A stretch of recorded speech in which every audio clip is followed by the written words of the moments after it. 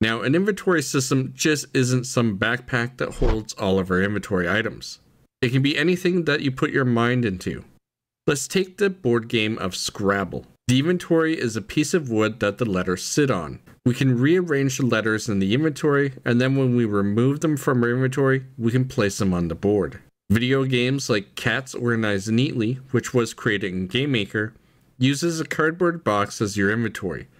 The items are the cats and the belongings which you can organize neatly within that box. Other video games like Forager and Apico not only use an inventory system for the player, but also for the buildings and treasure chests. In today's video, we're going to be accomplishing two different things. First, we're going to be creating an inventory system by combining arrays and structs to make an easy to understand yet extensive system. Then we will take a look at a user interface, and then we will be implementing the inventory system that we just built, giving you a head start on creating your game. Now before we switch over to GameMaker, let's talk about what it actually means to add an item into the inventory. First, we're going to need an array to hold all of our items. We can call this inventory items. Next, we'll need a function to add the items into the array, and for this we can call it item add. This function will be responsible for not only adding the items to the array, but also updating them. We will also create another function called item find in order to help us find the existing items. And finally, if an item is brand new in our inventory, we'll use a new function called item set, which will set the item and its parameters. So let's take this knowledge and switch over to GameMaker. We'll create a new script file, and we're going to call this one inventory with a capital I. Now before I add my variables and functions into the script, I'm going to have to change it into a struct. This will allow us to encapsulate all the variables and functions into a single struct. It also makes it easier to import into other systems or other games. It can give us the power to create an inventory system for the player, building, or a treasure chest. Now all we actually have to do is come up to the top and add the keyword constructor to the function call. Now let's go ahead and add the empty array for inventory items. Let's create the item set function, and this is going to take 3 parameters. It's going to take the name, the quantity, and sprite. In this function, we'll call the array push command by passing in the inventory items. The inventory struct is going to consist of the name, the quantity, and sprite that we've passed in. Now that we know what our item struct looks like, we can create the item find function. This function will accept the name parameter, and now we need to loop through the entire array, comparing the parameter that we passed in to the name that's found in our struct. If we find a match, we'll return the index of that item. If we finish looping through the entire array and we didn't find the name, we can return a -1 to signify that we didn't find the item. Now with that function all done, let's write the item add function. This function is going to take the same 3 parameters as the item set, which is the name, the quantity, and sprite. First, let's check to see if we already have the item in our inventory. We can use the item find command by passing in the name. Remember that this function will return a number greater or equal to 0 if the item has been found. If it hasn't been found, we can expect a -1. So knowing that, we can check to see if our index is greater or equal to 0. And if it is, it means that we already have the item in our inventory. So all we need to do is increase the quantity by adding the quantity parameter to the item's parameter. In the else statement, this means that we didn't find the item, so let's call the item set function and pass in the name, the quantity, and the sprite. And now our inventory is actually all set up, but we don't really have a good way to show it to the player. So let's create a toString function that will help us debug the struct. This function will be automatically called anytime we ask GameMaker for a string version of our inventory system, such as using a showDebug message. Now, for our case, all I want to do is I want to take the inventory items and return it as a JSON string so I can read it in the output tab. Now we're all done with the inventory, and I've already created an object. Let's add this object to the room by opening up the room, selecting the instances layer, and then dragging and dropping the object into the layer. Now we can switch back and open up the object inventory and the create event. Let's also maximize the window. We need to instantiate the inventory struct, so let's create a local variable called inventory and set it to a new inventory. Remember, our inventory struct has an uppercase I, and our local variable has a lowercase I. This means that anytime I want to reference any of the functions, variables, or anything within that struct, I need to reference the inventory with the lowercase letter. For example, let's add 3 pieces of wood into our inventory. We can do this by calling the item add function and passing in the name, the quantity, and the sprite. Now let's also add 2 more pieces of wood just to test our function. And finally, we'll add 10 pieces of stone. Remember, we don't have a user interface built yet, but we can use a show debug message to see the contents of our inventory array. Now when we run our game, if you've been following along, you should see the contents of your inventory in the output tab. You should have at least 5 pieces of wood and 10 pieces of stone. Now everything is working as it should, but we need a way to subtract the items. Once again, let's take a step back and talk about what it means to remove an inventory item. First, we're going to need a function to check the quantity of an item that we want to use or remove. We'll call this item has. We also need a way to subtract the item from our inventory, so we can call this function item subtract. And finally, if we need to remove an entire item from our array because the quantity is less or equal to 0, we'll use a function called item remove. With these 3 functions, we can return to GameMaker and start coding. So let's open up the script file again and create the item has function. This function is going to take the name and the quantity to check.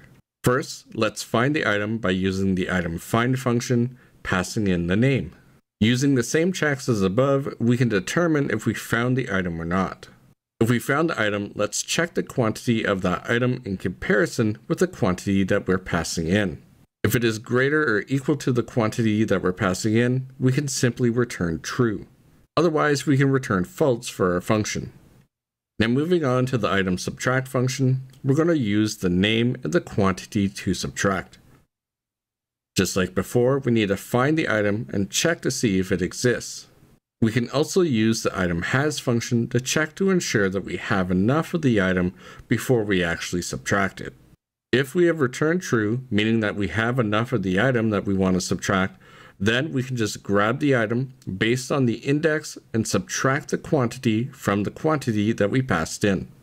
Now, let's pretend in the case of the stone, we were to remove all 10 pieces of it. We would be left with 0 in our inventory, so we need to remove the item completely. So for this, we'll write a check and we'll use the item remove function and we'll pass in the index variable. This function is more of an internal function, and we can get away with just passing in the index and not the name. This function will use the array delete command, which is built into GameMaker, and it will also handle removing and shifting the array for us. Now with that out of the way, let's return to the object inventories create event and remove a few of the items. First, let's remove 2 pieces of wood, and then we'll remove 10 pieces of stone. Don't forget, we'll use a show debug message to show our inventory, and now if we run our game and keep an eye on the output tab, we should only have 3 pieces of wood left. If you do, this is great because it means that our inventory system is now working and we can start using this within our games. Now, let's actually switch over to coding the user interface for the inventory system. I already have a user interface designed, so let's talk about the layout and the variables that we'll be using. This design has been created for a user interface layer that is at least 1280 by 720. This means that if I were to look at the user interface on my phone, it probably wouldn't look very good, and I would need to go back to the drawing board. So in that case, my recommendation would be to start with a smaller user interface and scale up based on the selected resolution. But in this video right here, we're only going to be using the 1280 by 720 design, so we can just ignore the rest. So let's actually talk about what's in front of us right now. We have some padding that goes all the way around the user interface, which is about 64 pixels. The border cells also have a size of 8 pixels wide. We also have a statistics section, which is about 320 pixels wide. Then we have a separator, and our inventory boxes start at 48 pixels from that separator. Each of the boxes is 64 pixels wide and also in height, and each box also has a separator of 16 pixels between them. Now, knowing all of this, we'll switch back to GameMaker, and don't worry, I've already gone ahead and created all the variables that we just talked about, and I've filled in their values. And before we get into anything else, let's talk about the few scripts that we're going to be using. We have a drawSet function that allows me to set the color and the alpha in a single call. We also have a drawReset that will reset the color and alpha for me. And we have a textAlign function that allows me to set the horizontal and vertical alignment in a single call. Now, with the functions out of the way, let's create a new font. I'm going to name this font FN_Ubuntu. When I open it up, I'm going to have to select the font from the dropdown. Once I've selected my font, I'm going to change the font size to 24, and now I can close my font window. Let's switch over to the object inventory and specifically the create event. First, we're going to need to tell GameMaker the size of the user interface. We can do this by using a function called display_set_GUI_size. We'll pass in the width and height. If we don't do this, a GameMaker will take the room dimensions or our viewport dimensions and use that for the size of the user interface. Now let's switch over to the draw GUI event. When we draw anything on the user interface, we have to start from the bottom and build each layer on top. So let's think of this like building a house. First, we need to start with the foundation and then continue building up from there. Also, to save some typing, I'm going to take the displayed width and height and store them into two variables. Now first, let's draw the shadow for our interface. We'll set the draw color to black and the alpha to 0.2.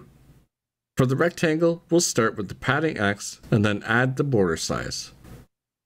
For the Y position, we'll start with the padding Y and add the border size as well. For the X2, we'll use the GWidth variable, subtracting the padding width and then adding the border size as an offset. We'll do the same for the Y2 position, but use the corresponding Y variables. Now let's draw the outside rectangle.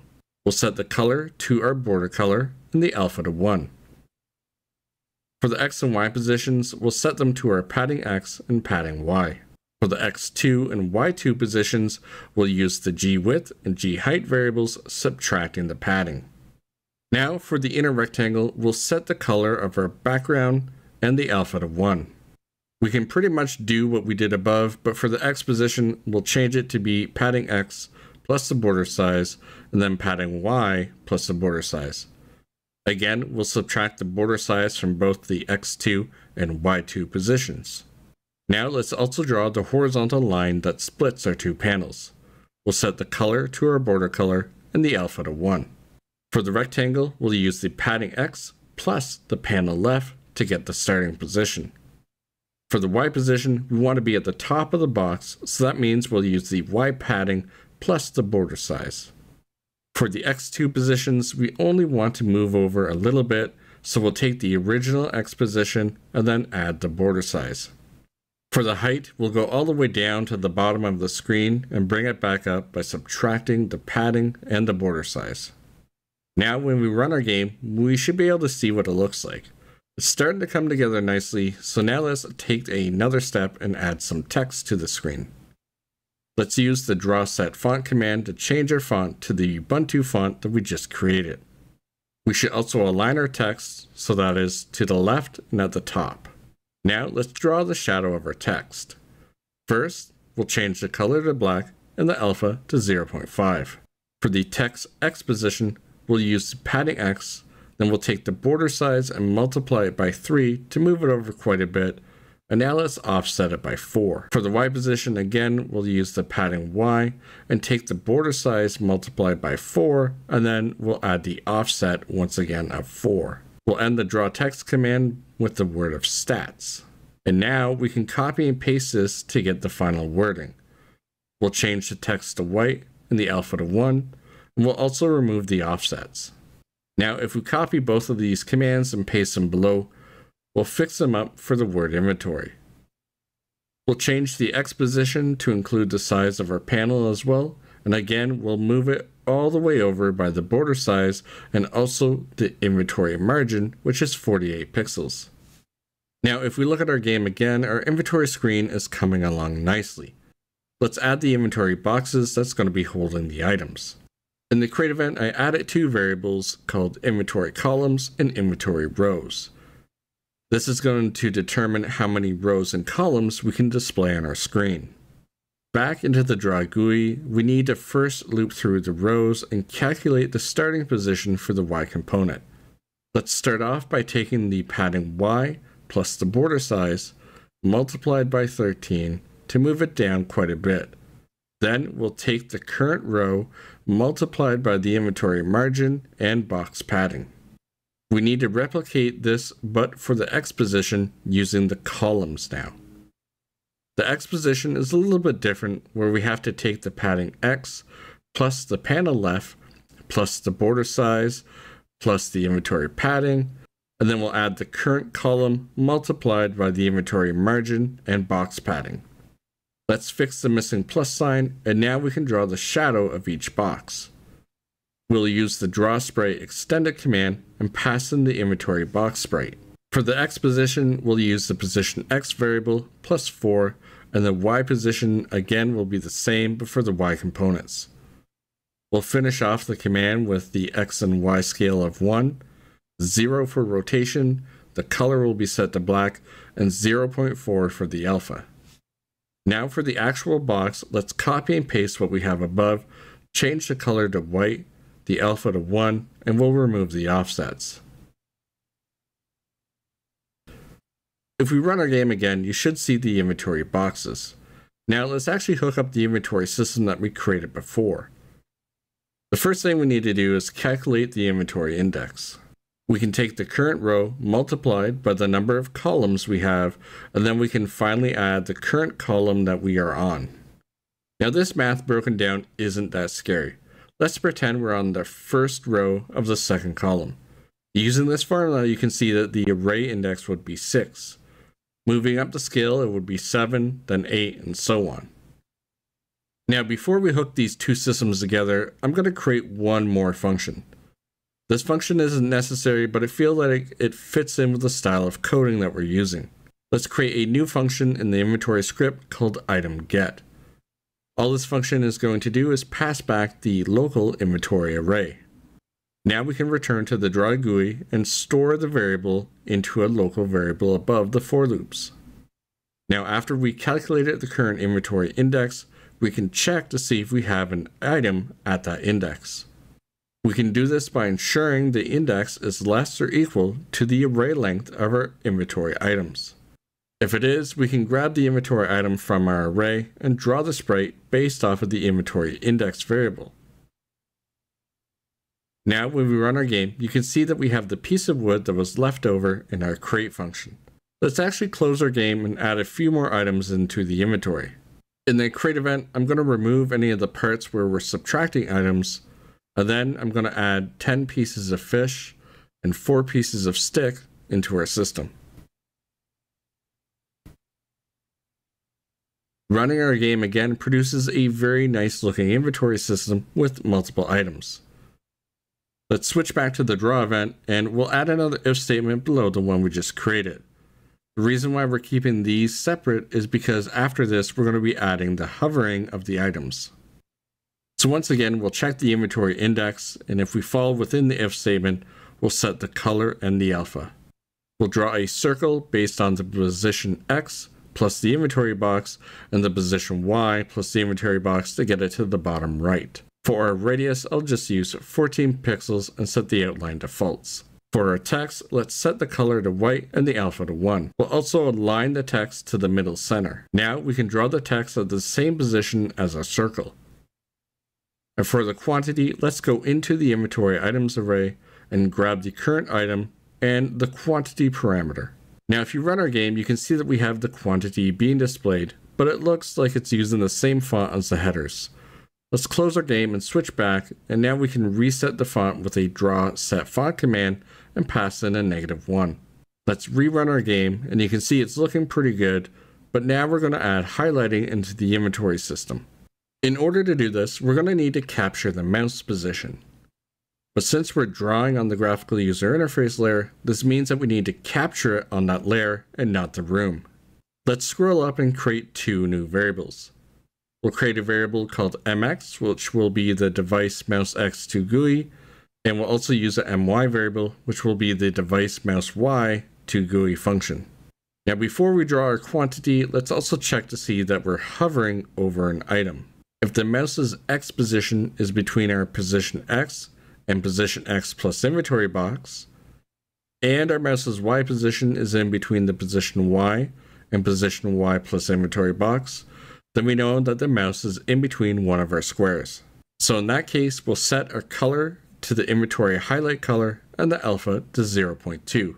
We'll draw a rectangle using the position x and y, and we'll also use the position x plus inventory box and position y plus the inventory box. Finally, let's also make sure that we reset any of our draw calls. And now if we run our game, we can hover over the items and have a nice highlighting effect. The final step for this is going to be allowing us to actually click on some of these inventory items. Luckily, we've already coded everything that we needed. So let's copy a good chunk of the draw event and switch over to the step event. Let's paste it in here and clean up some of this code. We're going to be deleting the drawing of the quantity, the drawing of the sprite, and the boxes, the shadows, and highlighting. When we're all done, the cleaned up version will look something like this.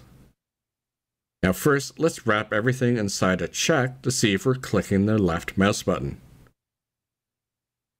Once we've clicked our button, we can check the position of the mouse to see if it's between the boxes. Again, we'll calculate the inventory index here. Now, if the index is less or equal to the array, we want to use one of the items. For now, we'll just use a show debug message and show that we're using one of the items.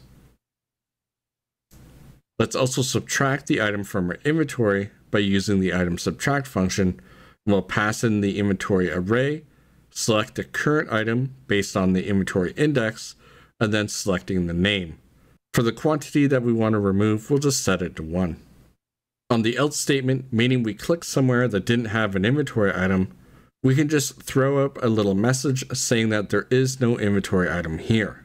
Now, if we run our game again, we should be able to hover over the icons and click on them. You can keep an eye on the output tab to see that you're clicking on different items, and also the quantity is going down. Now that brings the tutorial to a close. I know it was a long video and a lot to take in, but I hope that I've taught you a few things. I feel like this was an extremely good base for an inventory system, and I cannot wait to see what you do with it. Remember, you can download the full source code below from the links in the description. Once again, this has been Mickey, and I'd like to thank you very much for watching. Don't forget to like and subscribe. I'll see you next time.